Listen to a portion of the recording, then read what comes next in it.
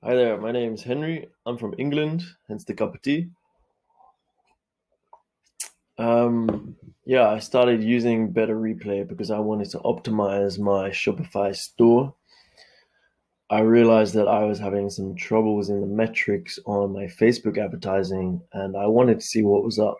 So I recorded a few sessions and I was quickly able to understand that some part of my landing page for my product wasn't really designed very well, and customers would sort of see something and then they would just sign off.